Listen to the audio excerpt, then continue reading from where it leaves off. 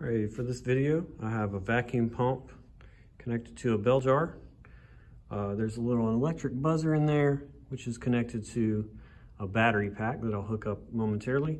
There's also a little balloon in there. Notice it's tied shut with very little air in it. That'll show us how much of a vacuum we're pulling. I'm gonna hook up the electrical.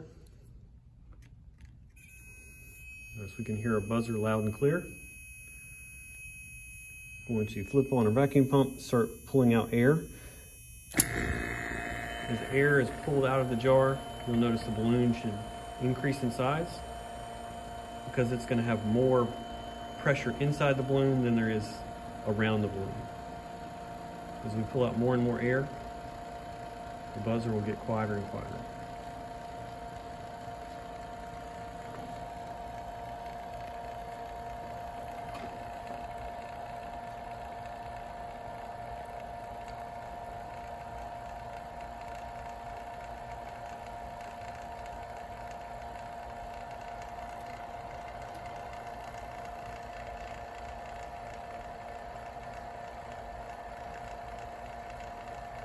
So now we've reached the point where our balloon's not getting any bigger. So that means it's probably blocking the hole down at the bottom. So I can't pull any more air out, or air is leaking in just as fast as I'm pulling it out.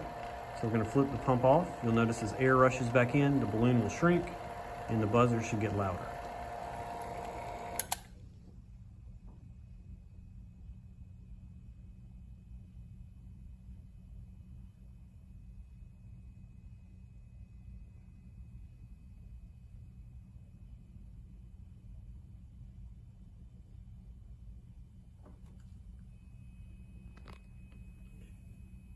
For the sake of time, I'm going to disconnect our hose here so we can make that air leak in a lot faster.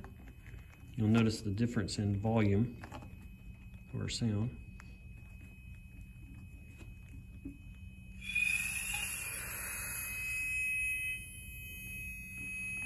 Now that the air pressure inside the balloon and outside the balloon are about the same, the balloon's deflated. There's air in the jar. We can hear the buzzer again.